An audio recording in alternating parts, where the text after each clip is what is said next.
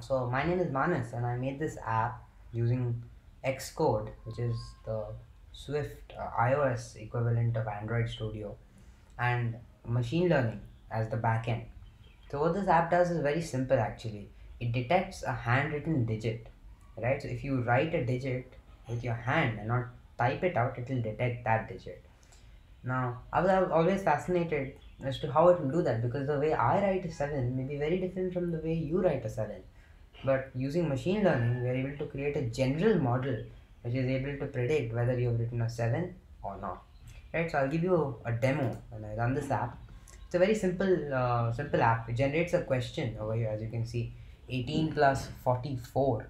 And if my maths is not wrong, that should be 4 plus 8, 2, 1 carry forward, that is a 6, right? And it tells me yes, so it has detected that I've written 6 and a 2, 62, and it says 62 is the right answer.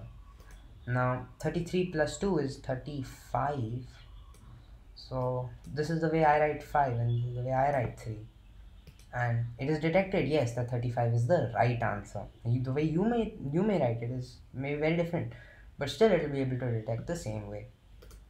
Now last we do 40 plus 23, which is is actually 63, but let's say that we are kids and we don't know maths, so I'm going to put a 4 and a 6 over here, so 64, signifying we don't know maths.